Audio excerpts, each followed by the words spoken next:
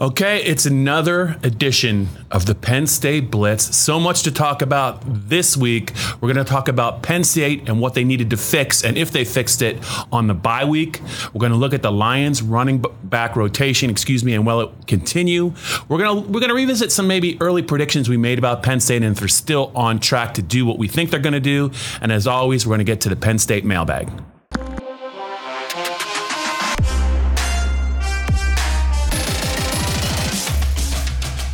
Okay, Greg, Maryland week, the last 3 games that Penn State and Maryland have played.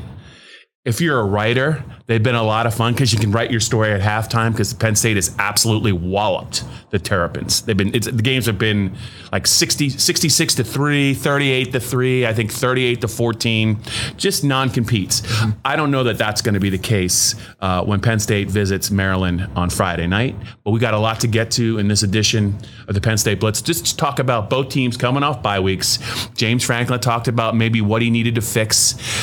Do you feel like the bye week was enough maybe to fix some of the issues he brought up and we've seen? Yeah, I think it almost has to be. You know, I thought Sean Clifford was pretty insightful Wednesday morning during his conference call with reporters. One of the things he said was, and we had talked about this earlier in the week, but a lot of it was fundamental flaws. It wasn't guys running wrong routes. It wasn't, things that they can't overcome physically. Mm-hmm. It was, he thought he was off balance on some of the missed deep balls. Right. He thought that he could have put the ball in better position when facing pressure, and that was maybe some of the reason that when KJ Hamler had a step or two, he didn't hit guys. So, and then when it comes to, so that was one area he talked about. And then third downs are what we've heard a lot about from James Franklin, especially on offense. And the one thing I think that jumped out to him, Bob, was, and him being Sean Clifford, was, and James Franklin's reiterated this 100 times, that they're not necessarily taking that first and second down approach to third down. And some of that's because they're way behind the sticks. Some of that's because guys aren't executing on plays that are there. But overall, I mean, I think if a bye week's not enough time to break down 3 games, that probably spells doom for the future. So I think they better hope that was enough time. And, Maryland needed it too, because that offensive line looks a little topsy-turvy. Yeah, for me, the fixes that Penn State absolutely has to make, one of them involves the defense and third down. We talk a lot about them being 7 for 30. Trying to convert third downs. It's 23%. That's just not good enough. But Penn State's defense, and James kind of addressed it on Tuesday during his teleconference. They've worked very hard to get the other team, especially in the Pittsburgh game, into third and long. And then they give up big plays when there's absolutely no reason to, whether it's a screen, whether it's a holding penalty, a pass interference call. Too many times Penn State's been in position to get off the field by just playing sound third down defense. They haven't done it. I think that's a big issue they needed to fix. He said they worked on it a lot in the bye week. And just to get back to Sean Clifford, he has missed some throws in the first 3 games. He's still figuring things out. I think he's going to get a lot better. For me, 2 things that I've noticed with Sean, and he has to fix them, is when they're in scoring position and it's third down and they're going to throw the ball, he's got to learn to throw the ball away instead of taking a sack that will put them even out of Jordan Stout's range for a field goal. The other thing is, I noticed a lot in the Pittsburgh game. It's got to be addressed. At the mesh point, he is not keeping the ball enough. In other words, he's always giving it to the running back, and Pittsburgh never played him for the keeper. It was wide open on 4 or 5 occasions. He needs to start to run the ball a little bit, and I think that'll open up some running room inside for the running backs. I would look for those 2 things maybe to happen against Maryland. And now let's move on to the running back rotation. I just talked about the running game. Boy, James Franklin is getting a little salty, Greg, when it comes to being asked about the running backs. To be fair, he's been asked probably about 100 times in the last 2 weeks. Not 100, but he's probably been asked a half dozen times. And for him, he's like, what do you guys want me to say? We like all 4 running backs. They're all going to play. The question is, now that we're in the Big Ten season, should they all play? Yeah, I mean, I think that's what's going to be heavily debated leading into the Maryland game, and that's something that'll be watched pretty closely. I mean, unless he's blowing smoke because he doesn't want to tip off Maryland, which is certainly possible. They're going to at least give all 4 guys at 1 series, and then maybe there'll be, the one thing I would watch for this week is not a reduction in the fact that each guy will get a series, but maybe a reduction in what they do in the second half if the game is still close, like the Pittsburgh game. Sure. Will Noah Cain be utilized to help eat up some clock? Because there is something to be said, I think, about him coming in the third quarter, especially if you've had a chance to wear out a defense a little bit and just letting him physically grind on, maybe a tired front seven from the opposing team. So I think there's probably some merit to that, but you can't forget to use him then in the fourth quarter when you're trying to run your 4-minute offense. So maybe they get a little bit more specialized later in the game this week. But they, even though to the eye, it might seem like some of those guys who separated themselves, they don't feel like that's the case. I think pass blocking might be an area that could be an impetus for that. I don't know if they feel great with any of those 4 guys right now in terms of consistently getting in the way of opposing rushers, even if just a chip or a little bit. And Bob, I think that could be something that they're looking for in the separation department. Yeah, and I think absolutely one guy to watch in this Maryland game, it has to be Ricky Slade. He has not gotten off to the start I think he wanted. Certainly the fan base had high expectations for him this year. He did some really good things backing up Miles Sanders, showed good burst, showed the ability to run between the tackles. I think he ran for 6 touchdowns. He ran for 2 touchdowns against Maryland last year. And we just thought he might hit the ground running, and then the rest of the guys would fall in line between him. That just hasn't been the case. I don't know if he's pressing. I don't know if the offensive line and he are just out of sync. But he is a big play threat who's really not getting loose in space.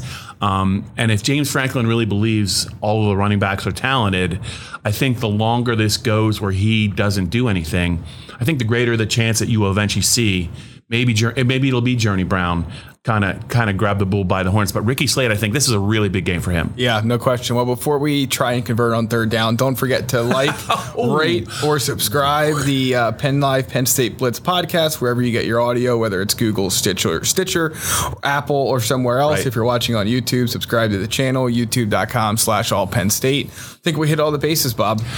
Just when I think you can't get any more clever, you just pulled. That was great. That was really now good. And again, I hit it one out. See, of the now park. if you're going to rate the podcast, I think you got to rate Greg for that nice transition, because that was, to me, that was an A+. There'll be a chance for negatives later on. All right, yeah, there will be. Speaking of that, some Penn State predictions maybe we want to revisit, kind of what we thought they might be at the start of the year, and also not in relation to the Big Ten, because some things have happened in the month of September. Yeah. A little bit surprising. Penn State sits 3-0. I know that I had them 9-3. I remember who I had them beating and who I had them losing to. I think you were 9-3 as well, or are you 8-4? I was 8-4 some places, 9-3 others, so I had all my bases covered. See, now that's called flip-flopping, and then I would maybe dock him a couple of style points for flip-flopping. That's a Dave Jones move, man. We don't do that. No. Well, speaking of him, I saw there was the Sports Action app reported that there was a bettor who raced to put $5,000 on Michigan to win the Big Ten title on Tuesday. I didn't know how you got to Vegas that fast after Dave pronounced Michigan dead, but kudos to you for that. No, I think the interesting thing, I thought it was a good time to revisit some of this stuff heading into Big Ten play. Yep. I thought they might lose to Michigan at home. It's now impossible to see that, really. Right. I mean, that Michigan team just something's not right, and they had a bye week already. They didn't fix it. Yeah. I don't know how they fixed that. The Army game was real telling for them. Yeah, absolutely.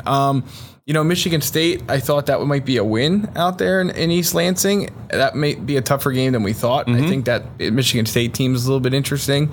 And then overall, I was not very high on Minnesota. You were, and they looked to be off to a pretty darn good start. So I'm saving that. I'm holding that one back just in case I'm right. I don't want to gloat because it could blow up in my face. Right. I had them beating Michigan. I had them beating Michigan State. I think that Michigan State obviously is a very, very good defense. I think that is a game where if Penn State can get a lead, I think it's going to go down to the fourth quarter again. Right. And I think maybe they can make a play with some of the athletes they have at the skilled positions. I will say this. I wasn't sure that Justin Fields would kind of take to the quarterback position so smoothly. I know they haven't played a lot of great teams yet, but he looks like he's starting to get comfortable. And Greg, he's starting to look like the coveted recruit that he was in the class where he was at one point at Penn State verbal, went to Georgia, things didn't work out. Now he's at Ohio State. It looks like he's only going to get better. And man, they really have a lot of athletes. They're going to be a fascinating team to watch. It looks like Ryan Day is pushing all the right buttons. And I bring that up only because the Penn State at Ohio State game is going to mean a lot for both programs. Yeah, there's no question about it. The other one I I think I'm less certain about than I was before, but that's that game in Iowa. Yeah. Because they've looked a little bit better than maybe we thought they would. Penn State is obviously, looked how it's looked through 3 games. I think there's been a lot of good, some bad that can be cleaned up, should be cleaned up. From a from a coaching staff that's been around some time with a fair amount of veteran players. So, that game is obviously looms large. Oh, and the other one was, if you thought Purdue was going to be a challenge at Beaver Stadium, I think again. Did you pick them to lose to Purdue? No, but I know that was one game that when you were some folks when they were looking ahead to the season, they thought, well, that could turn into a shootout. I don't know if I see that. Yeah, and then to be honest, we're only a couple of games. Yeah, we'll do this again in a couple of weeks. Into the season. We're real big in this world of second guessing each other. So why don't we continue to do that? But right now, I would say Penn State's about where they thought. I know a lot of people are like, oh man, Pitt almost had them, but I think you got to give Penn State a little bit of credit for that goal line stand. They missed some plays earlier in the game, and Pitt played well. As James Franklin's talked about, other teams are now viewing Penn State as a real formidable team nationally, and they're getting everyone's best shot. I think there's something to that, and I think that also kind of is going to be in play when they play Maryland on Friday night. I think it's a really fascinating game, and I think if Penn State's not careful and they start slow, it could get real interesting in the final 15 minutes, but we'll get to that a little bit later. Let's get to I think it's time for the Penn State mailbag. It's time for the Penn State mailbag, and yes. I hope you have some questions for me. What do you make of this whole idea from James Franklin where he's kind of challenging his defensive line, kind of not, happy with his defense, wants some more sacks? Where are you at with his message to that group? Well, for one, I think that there's a difference between playing hard and giving great effort and finishing. And I think the effort's there. I don't think he's that upset with his interior. I think it's his defensive ends. Now, James kind of asked for this. He spent the whole off season just talking about this defensive end group as maybe one of the most special units he's ever coached. So expectations are high. They open against Idaho. I think they got 7 sacks in that game. And so when the sacks don't come against a Buffalo team that largely wants to run the ball pretty well, but I think when you look at how people view him and maybe how the NFL views him, he really hasn't really asserted himself since the Idaho game. Right. I think he's definitely another guy to watch, in the Maryland game. And I do think that James is kind of sending a subtle message. I think they're in position to make plays and they just haven't finished, much like they haven't finished on third down. And I think that's the message that he's trying to send to the team, not only through the media, but I'm sure when he meets with them and before practice. Let's tease the second half of the Penn State Blitz podcast or the second video that you can find on PennLive.com/allpennstate. What's the one concern you have, or maybe the one area of weakness for this Penn State team facing Maryland? Well, what you don't want to do against a team that is an underdog and is really geared up to play, you don't want to start slow. And if you just look at Penn State's offense, the last 2 games, I think they had 7 points in the first half against Buffalo. And they needed a program record kick by Jordan Stout, 57 yards, to get to 10-10 against Pitt. And these were both home games. Right. It's different on the road, and I know Maryland is not maybe that intimidating of a place. But if they start slow there, they're going to really have their work cut out for them against a Terps team that I would say is probably I think they're more athletic than Pittsburgh. They inherited, Mike Loxley inherited some good players, and then they got 2 or 3 really, really talented transfers. Right. So, Penn State, it looked like McFarland really wasn't into the game last year when they played at the end of last year. I think he carried 6 times for 12 yards. It was a little cold. I think it was the end of the Durkin era and the end of get to the finish line. I don't think they're going to get that McFarland on Friday night. That's a guy they got to watch. I think he opens up a lot for that offense. I just think the Penn State offense cannot afford to start slow, or it's really going to get tight at the end. Yeah, I agree 100% with that. The one other thing I'm thinking about is that Kenny Pickett was really effective in part because he got the ball out of his hands quick. Josh Jackson, Maryland quarterback, is pretty darn good at that too. And if you let that lead to a mountain of points, it can be a problem, especially if you start slow. Yeah, and Penn State, the one thing Penn State does have going for them is usually, even though they've been slow to adjust a little bit, defensively they've been pretty tough in the second half of games. It speaks to their depth, and also I think the Penn State defense starts to play, they kind of know what's coming, and it gets real hard for. I think red zone defense has been one of the strengths, and I think it's going to need to be again against Maryland. You're right. Jackson's a guy that can, maybe not be a big running threat, but he can move in the pocket and extend plays, and they have some speed that can really cause problems for a secondary that's given up some big plays. Last question for you: do you have a problem with Friday night football? Friday night college football, Friday night Penn State games. I'm not a football purist, so I would say I understand high school football is big in this state and in a lot of states on Friday, but I understand why some programs and why some conferences want to have some games on Friday night. I don't have a problem from it, and it sets me up on Saturday afternoon and Sunday afternoon. Great. For selfish reasons, the answer is absolutely not. All right, sounds good. Well, that will wrap up the Penn State Blitz video. The Penn State Blitz podcast rolls on next wherever you find your favorite audio.